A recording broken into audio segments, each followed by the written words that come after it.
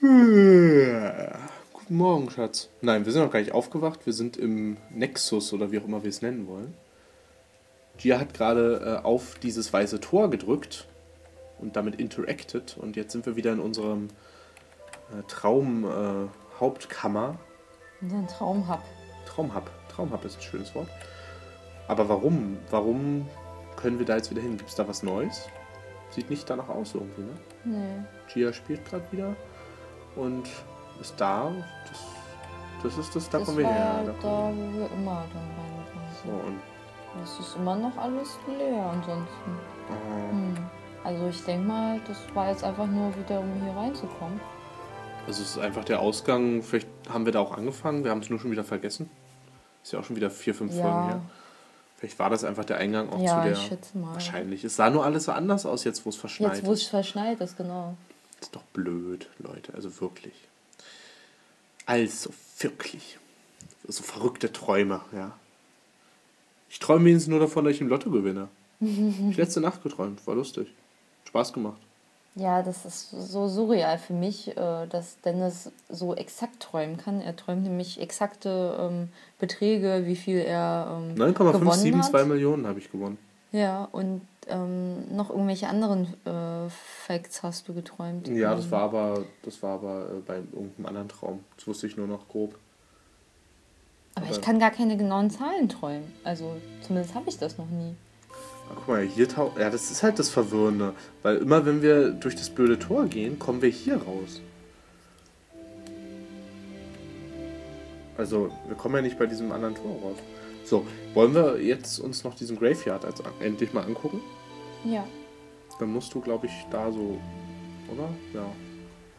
Laufe ich richtig? Ich weiß nicht, ich glaube schon. Wir müssen ja nur mal so einen Wegweiser finden. Nee, hier ist nicht. Ja. Kann man da irgendwie hoch oder so? Nee, das ist Wand. Okay, also hier ist Sackgasse. Das ist schon mal gut zu wissen. Bin gespannt, wo wir irgendwie weiterkommen. Also da ist wieder unser böses Subconsciousness. War hier irgendwo ein... Da hinten Wegweiser? war nur das mit dem Wasser und so, ich glaube nicht. Also kein Wegweiser? Nee, lauf mal hier nach vorne. Und dann nach links. Also wo ich gerade schon hinlaufen wollte? Ja. Gucken wir doch mal, ob wir irgendwas finden, wo wir uns dran orientieren können. Guck, hier ist ein Wegweiser. Aber kein besonders hilfreicher. Genau, Oasis, Media Center, Ja, aber der ist ja eigentlich schon Graveyard. Da so nach links, aber da geht's nicht lang. Das muss doch dieser Weg hier Ja, sein. dann lauf da lang, wenn es der sein muss. Muss er das sein. Mit Shift kannst du theoretisch auch rennen, ich sag's mal. So, hier ist irgendwie was.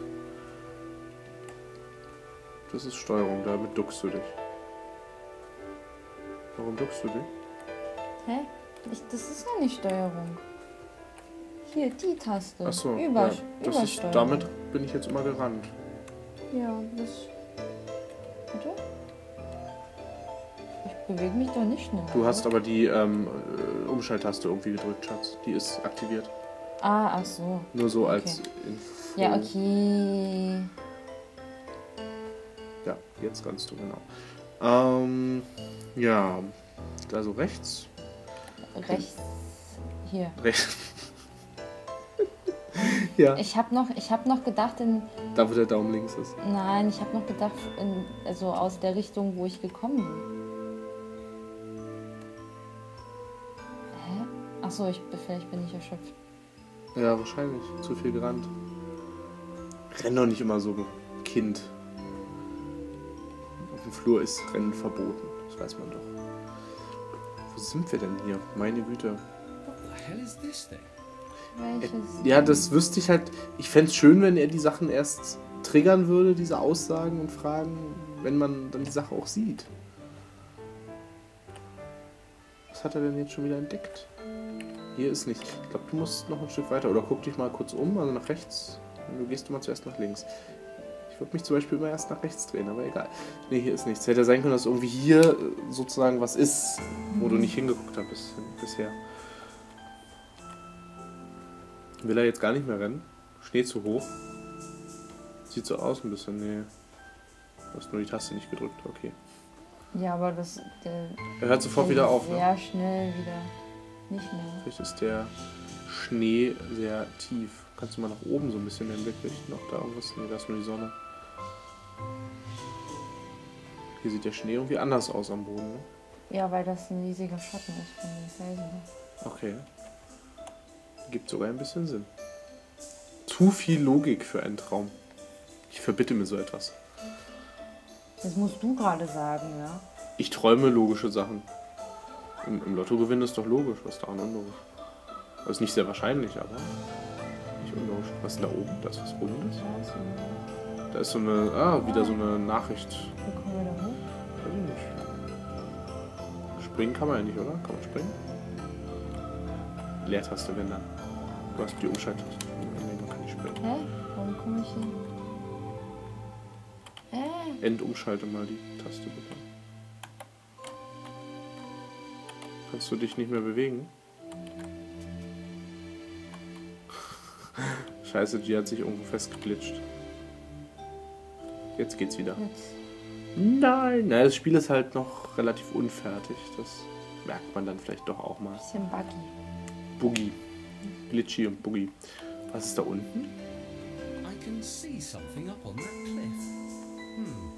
Looks like I'll need to drop down from above to get it though. Also das war dann wahrscheinlich das, was wir gerade gesehen haben. Auch schon wieder eine blöde Stelle, um es abzuspielen, seine Aussage. Weil das hat man ja zu dem Zeitpunkt schon längst gesehen. Ach, da muss noch ein bisschen nachgebessert werden, Jungs und Mädels. Man fragt sich dadurch halt nur manchmal so ein bisschen so, was meint er jetzt? Ja. Das ist ein bisschen schade, weil es ja eigentlich Ich weiß nicht, ob man das cool jetzt gemacht. einfach nur nicht checkt oder... Ob es am Spiel liegt, ja. Weil ja auch alles so surreal ist, ob es mit Absicht ist oder ob das einfach noch nicht richtig programmiert ist. Ja. Ich finde die Stimmung ja total toll. Also, nur irgendwie, wo führt das alles hin? Was steht denn da? Dann bin ich jetzt... Keine Ahnung. Weil du irgendwann Steuerung, das habe ich dir vorhin gesagt, du hast irgendwann mal Ducken gedrückt. So, the hollow where disciples were brought by their... Ich kann das nicht, was? Elders before embarking on the journey.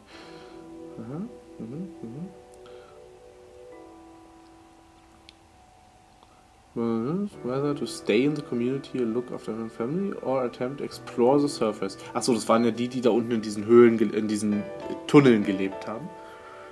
Dieses Volk, das wurde ja schon mal auf so einer Tafel beschrieben. Die konnten sich entscheiden, ob sie unten bleiben und niemals die Sonne sehen, aber sich halt um Familie und Freunde kümmern können und Kinder. Oder oben die Oberfläche erkunden wollen. Und eben in eine höhere Form aufsteigen dann.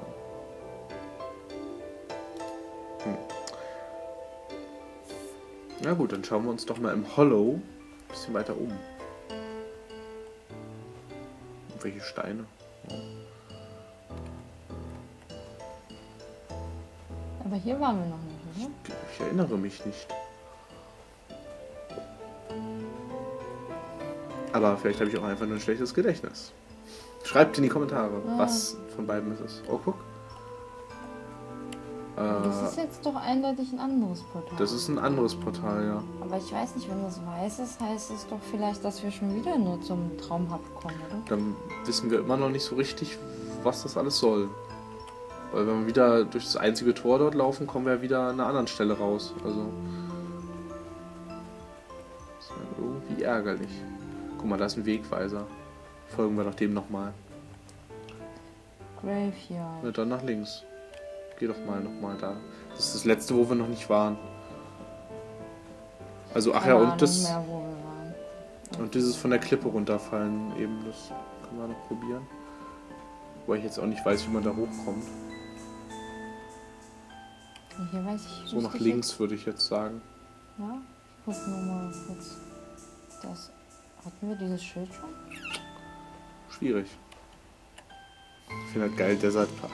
Ja, guck hier, Graveyard. Bla bla bla, so Graveyard. Even though the Fey-Mill didn't... So, ist das dieses Volk? Worthy enough to live above ground, they would bury respected others in the community on the surface. Also sie wollten da oben nicht leben, aber sie haben Leute da oben begraben. Immerhin. Respektierte Ältere. Walk with the gods. That concludes our tour, but make sure you have a good look around the rest of the park as there is still a lot of see. Also es ist gut, dass wir hier als letztes hingekommen sind, weil das das Ende der Tour ist. Ja, das war jetzt klar.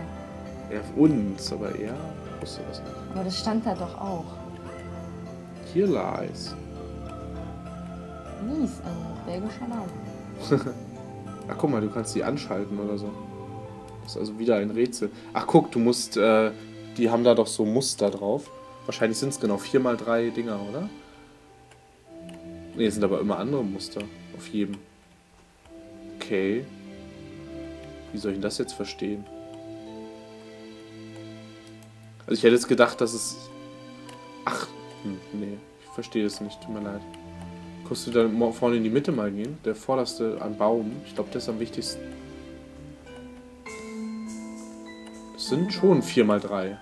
Also es passt schon zu diesen diesen Kreisen. Ja? Ja, es sind 4x3, siehst du? Also 1, 2, 3, 4 und 3 in der Tiefe. Und in der Mitte ist halt noch der am Baum, der ist halt nicht damit drin, deswegen hätte ich gerne, dass du da mal guckst.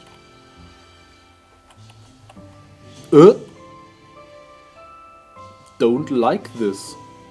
Kannst du den anschalten? Unseren eigenen.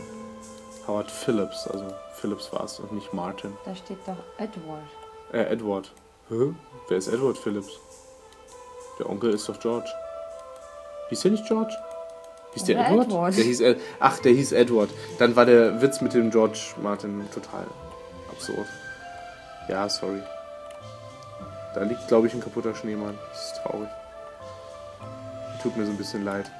So, bevor du weiter rumwackelst, wüsste ich gerne mal, was wir jetzt hier machen. Drück da nochmal. Ich kann die zwar irgendwie anders ausmachen, aber ich verstehe es nicht, wenn die alle ein anderes Muster da haben. Also ich hätte jetzt gedacht, dass alle dasselbe Muster haben. Von ausgefüllten und nicht ausgefüllten Kreisen. Aber sie haben ja alle unterschiedliche. Also wie soll man da irgendwas draus machen? Ist doch die Frage. Oder wir machen jetzt einfach irgendeins davon. Ja, dann mach doch mal das hier. Da musst du einfach nur den und den da drüber anmachen. So, der ist an. Nee, guck mal, jetzt ist der hier ausgegangen.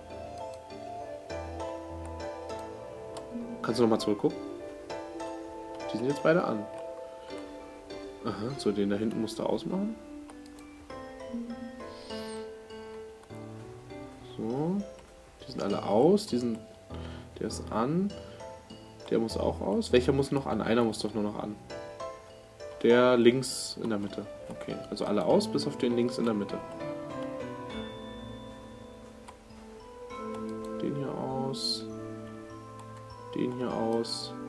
Zu weit weg. Gut. Der muss an. Genau, guck mal, wer hier noch falsch ist. Der links beim Baum und hier der ist. Die sind falsch. Die sind aber schon wieder angegangen. Sicher? Ja. Mach die doch nochmal aus. Achso, ja, der da hinten ist auf jeden Fall wieder angegangen. Das habe ich beobachtet. Okay, ich verstehe das. Guck mal, jetzt der hier ist auch wieder. Versteht ihr das Rätsel, Leute? Ich verstehe es nicht. Noch nicht, das wird noch kommen. Okay. Warte mal.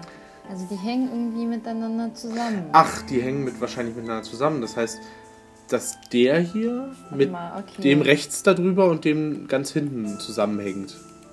Okay, ach, guck, dann gehen die drei aus. Oder? Der und der dahin. Ja. Ja, stimmt. Ach so, und wir sollen wahrscheinlich alle aktivieren, oder? Ach so. Das wird es doch einfach sein. Guck mal, der da hinten, der geht immer aus, obwohl die beiden angehen, weil der halt in der falschen Position schon ist. Also wenn wir den jetzt anmachen, mach den mal bitte. Oder ausmachen, eins von beiden, aber eins musst du machen. Hä? Geh doch mal bitte einfach hinten hin, bevor du jetzt drauf starrst und einfach nur. Bringt uns ja nichts. Wir können meine Theorie nur überprüfen, indem wir das so machen. So, und jetzt gehen die beiden aus. Nee, gehen sie nicht. Weil der da hinten nicht mit dem ganz vorne verbunden ist, sondern nur mit dem in der Mitte. Okay. Boah, wie soll man das jetzt machen, dass die alle angehen? Das ist ein ziemlich kompliziertes Rätsel. Das ist ein ganz schön kompliziertes Rätsel. Krass. Guck mal, wenn ich das jetzt anmache, dann haben wir zwar von den dreien alle an, aber dann sind jetzt... Mit welchen ist das nochmal verbunden? Genau, das ist jetzt halt zum Beispiel aus. Ja. Mach das mal an, bitte. Dann geht das da hinten rechts aus, das da in der Mitte ist an. So.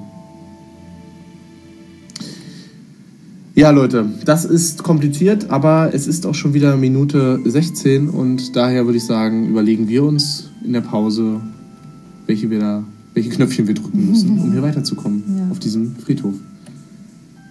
Bis zum nächsten Mal. Tschüss. Tschüss.